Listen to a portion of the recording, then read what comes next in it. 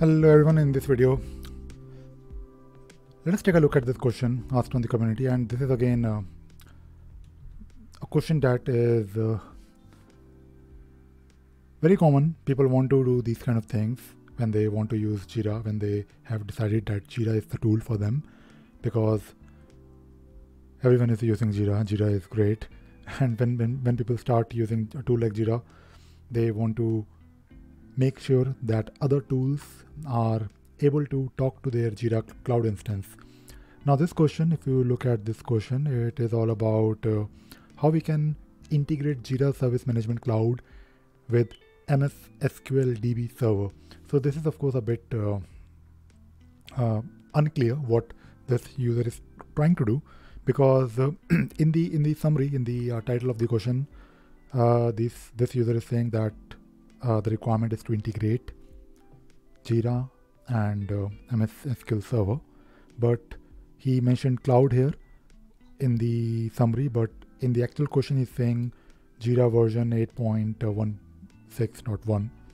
So in both the cases, I mean, we are talking about doing something between Jira and database, and it could be Jira Cloud, it could be Jira Server or Data Center. So let us talk about both.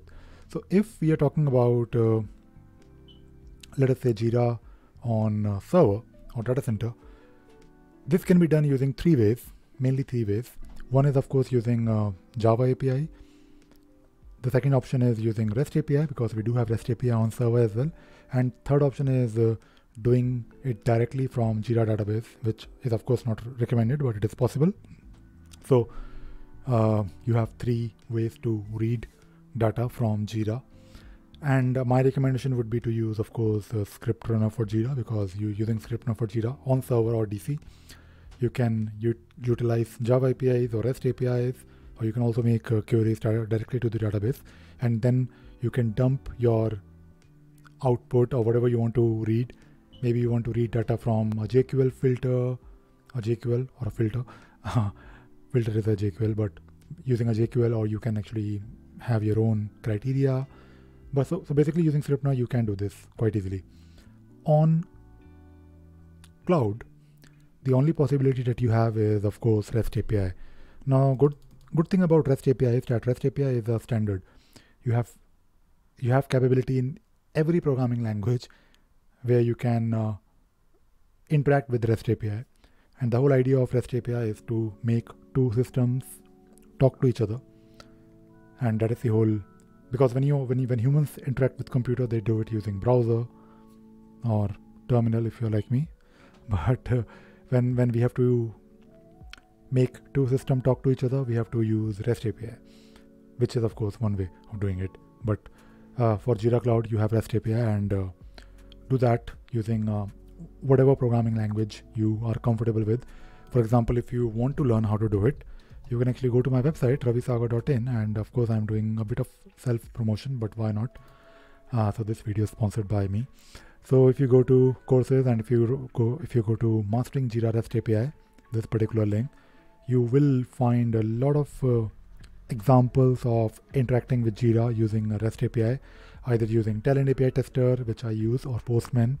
I don't really use Postman. I mean, I should try maybe, but the concept is same.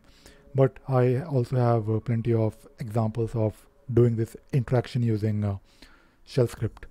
So you can also do that if you have to. Maybe if you are comfortable using shell scripting, you can maybe write a script to dump something in CSV. For example, if you look at this example here, I have written a script where you can dump the list of projects into a CSV file.